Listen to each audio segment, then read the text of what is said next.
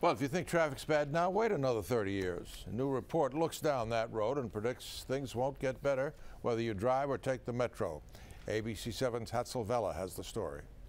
Call Christina Radosi a hybrid commuter. Sometimes she drives and parks in Georgetown. Sometimes she takes the bus. More and more people are going to be drawn to the metro area, and even though there's public transportation, just from my experience, I found that it doesn't get you everywhere. When it gets cold in the winter months, the 23-year-old prefers to drive. She knows all too well how easily roads can clog up, but expect congestion to get worse. A study just released by the Metropolitan Washington Council of Governments shows because of lack of funding, we won't be able to keep up with the demand for transportation infrastructure. It'll be worse for folks in the suburbs, especially in Loudoun County, where they expect to see a 43% population growth by 2040.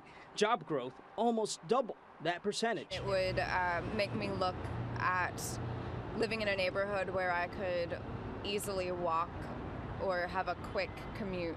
Not what 25-year-old Sally Stevenson wants to hear. Those behind the study say the answer is simply more funding to fix existing roads and trains and build new ones. But it's also better land use by building more commercial and residential areas near train stops. In the mornings it's clogged and afternoons are horrible. 81-year-old Fred Reed has been a cab driver since the 1960s. He's not too concerned, but says maybe it'll benefit people in his business. I won't be here to worry about it.